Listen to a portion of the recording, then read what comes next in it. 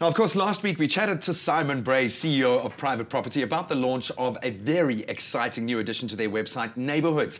Today, we take a closer look at this exciting new feature, starting with one particular neighbourhood, Sandton, our financial hub. Simon, welcome back. Great to have you join us. Thanks, Graham. Yeah, good to be here. Very exciting new development on the website. I know you guys have had this cooking for quite a while now. Now we focus on one of those prime neighbourhoods, Sandton. What is it about Sandton that has so much interest? Why is this such a financial hub for South Africa? Yeah, I mean, well, you hit the nail on the head, right? I mean, that's where all the commerce and all the business energy really happens in our country, and perhaps even in the continent. You've heard of Sandton described as the richest square mile in Africa. You know, I don't know how true that is, but it's certainly true of South Africa. It's where all the business seems to happen. The JSE is obviously there. All your top organisations, top businesses are based there. So, I mean, some of the most influential people in the country live and or work around Sandton. And we've seen some of the most influential architecture as well. I think a lot of those big companies choosing to invest in their own assets in that particular area. Well, it's great to see that, actually. Like, a lot of local architects really getting prominent new buildings. You know, I think of that Norton Rose building. It's just unbelievable, and the lights that light up. So some fantastic architecture and design coming into our financial capital. And of course, an unmatched lifestyle. If I had to get you to summate that Sandton lifestyle, what is it all about? Well, that's the cool thing about this neighbourhood section that we put on the site. It's answering that question. What is it to live in an area like Sandton?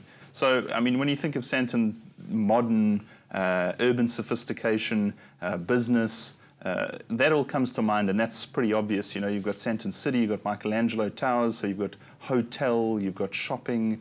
But what people don't realise is the suburbs around Sandton, you know, places like Bryanston, Sandton, Hyde Park, they're all beautiful places to live. They've got some unbelievable homes, and the benefits of living so close to a business centre like Sandton means that you're not stuck in the traffic. It's convenient to go home. You can mix family and business in a way that's quite unusual in the country.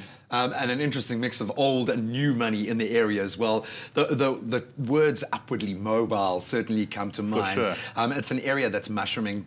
Can the same apply or be applied to the property market there? What is the property market like in Sandton?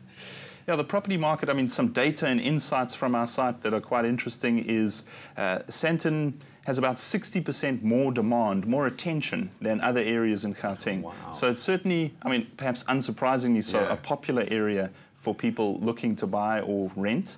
And some of the pricing, you know, fascinating stats is that 11 billion rands worth of property is currently on the market just in that Sandton area.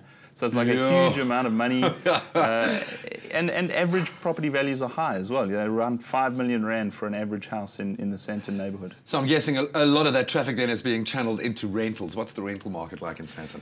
Yeah, well, that's the nice thing, you know. Not all of us can afford to live in a 5 million rand home straight off the bat, but we still work in some of these high-powered organisations around Sandton. So rental is a great opportunity to get into the market. A typical two-bedroom apartment in Sandton will set you back 15.5 a month. So the rental's still, I would say, affordable for the convenience and the lifestyle that you've got there. Yeah, quite similar to the Atlantic seaboard in some respects, I think. So we look at that mix. You talk about the culture of an area with neighbourhoods, and that's really what it's all about, is knowing the community that you're buying into. What would your typical neighbour be in Sandton? Who would they be? We asked that question, you know. We wanted to identify locals that really represented an area and what it's all about. So we filmed an experience or showcase video for Sandton, and we picked Nabuntu Webster, a local entrepreneur in Sandton area. And she's kind of what your typical neighbour would look like. Upwardly mobile, like you said, young entrepreneur, very business-minded, business-orientated, loves things like the Gautrain, ease of access to the airport, hotels for international clients or local clients to come and visit the centre.